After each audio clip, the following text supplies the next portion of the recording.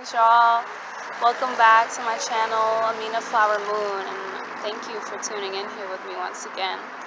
So today I want to take you on a journey with me while I create flower essences.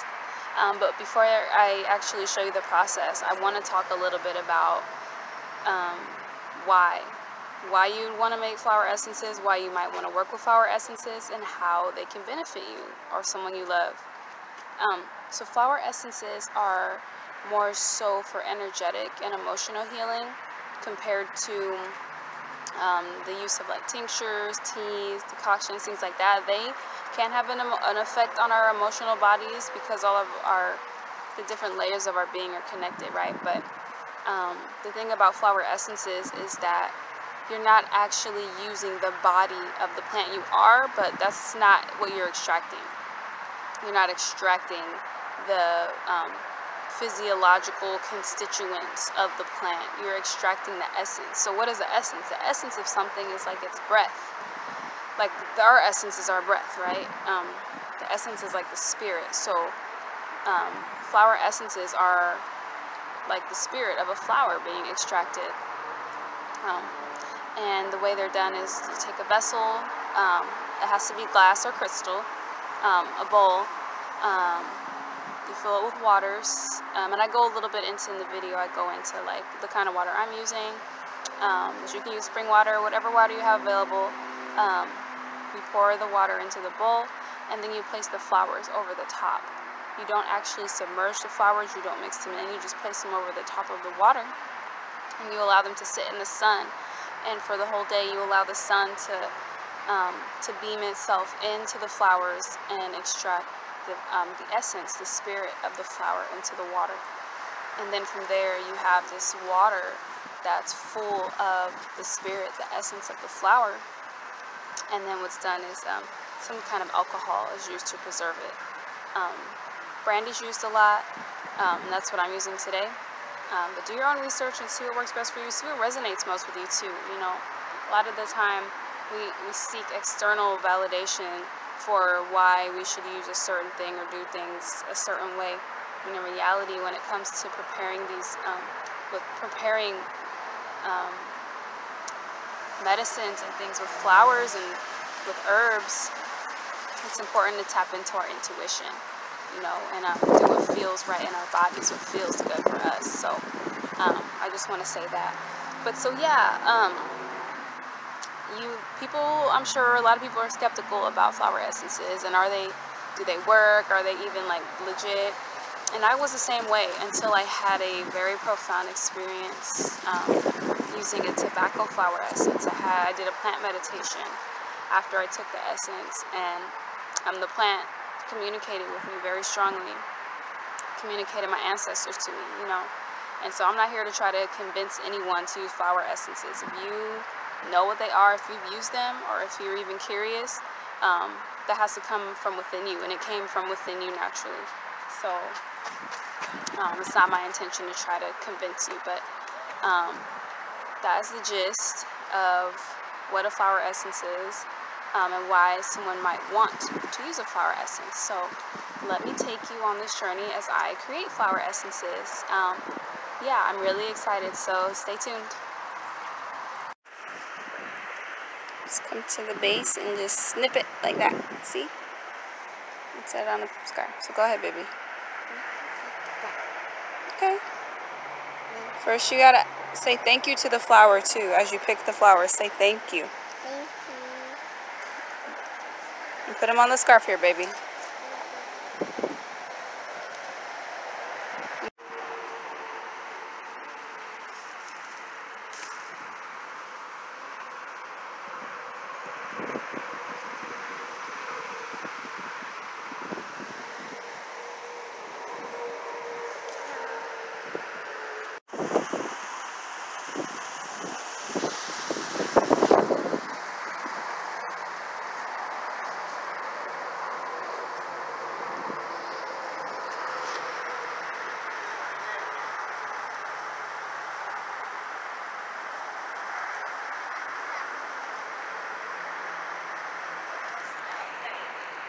So we've picked our flowers. That's calendula,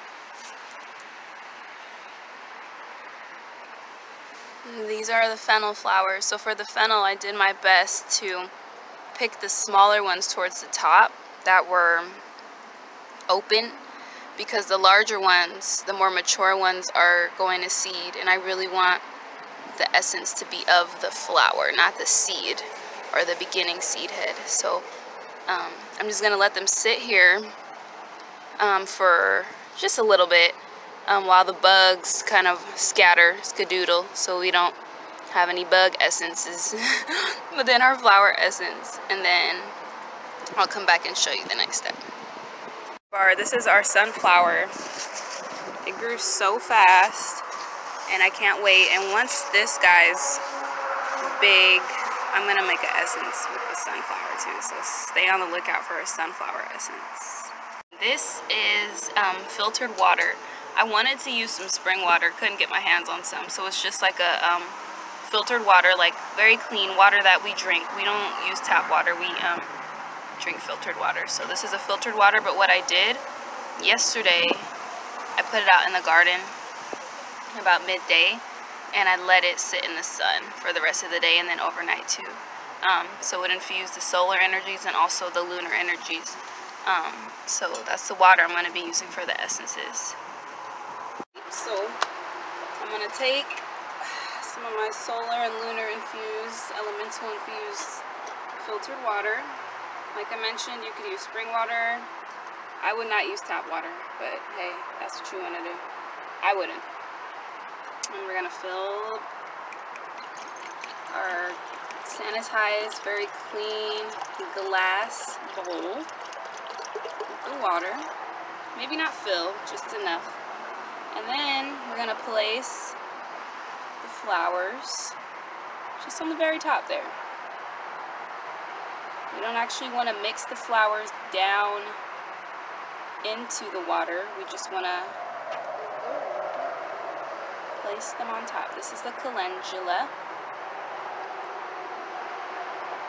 I hope I have enough to cover the full surface of the water, but hey. Yeah, what we're doing is just placing these right on top. Yes, baby, that one too. So just place it right on top. Don't mix it in. Yeah, that's perfect, Samadhi. And so what happens is during the day, the sun will penetrate the very top, and it'll infuse the essence of the flower into the water. Oh wow, we had a perfect amount to cover the top. You want to, yes baby, put it right there in that open spot right there. Perfect, Samadhi. Wow. Nope, those we're doing separate. So that's it for the calendula. So this is a calendula one. Placing them on the top, just like the other one. And we want to try to cover the surface.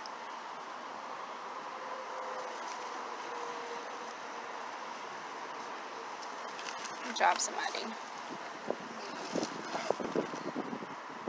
Here, one at a time, baby. Here, you gotta. Yeah, they're all tangled up together.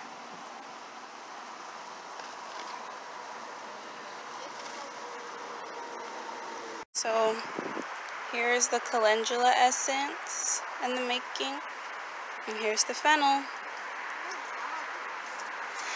And so like I said, you really only want to set the flowers right on the top and allow the sun to penetrate through and extract just their essence. And so we will wait all day. It's a windy day, but it's warm. The sun is strong. I don't see any clouds, and hopefully none show up. And we're gonna allow the sun to assist us in creating these beautiful essences.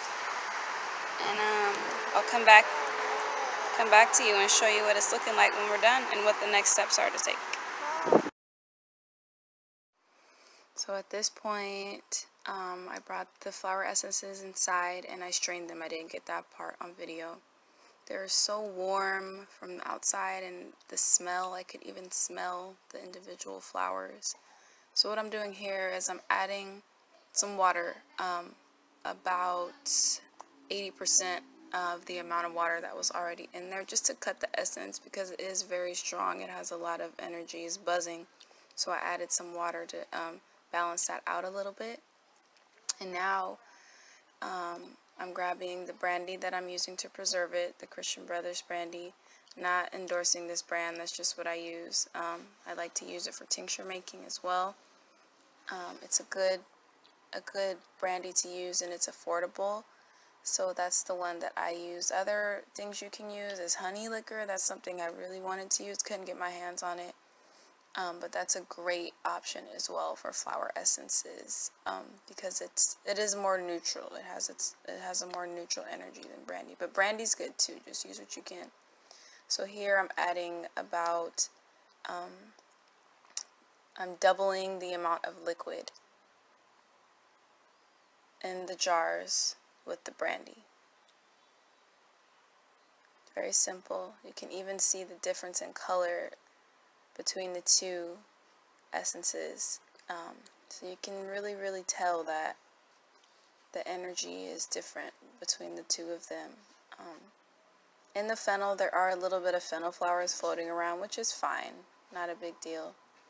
And that's it. So I just wanted to add one final thing about the flower essences. It's the next day, and I'm just looking at my video footage and realized I forgot to add this in. So I want to talk about how to use them.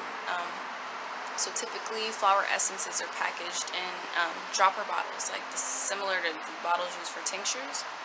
And you're using very small amounts because it is energetic healing. It's for emotional healing. So what I recommend and how I use them is I set my intention based on the flower that's used. I set my intention. I use my intuition as far as how much to take. Usually it's between like 3 and 5 drops, so it's not a lot. I do it at a time where I have quiet, where I can meditate or lay back and be still and listen to what the flower essence has to share with me, and pay attention to how it's interacting with me on an emotional and energetic level. So that's how I use them. That's how I would recommend using them. If you're interested, I will have these available for barter, for purchase, or for trade. So hit me up. Alright, I hope you enjoyed the video, and until next time, bye.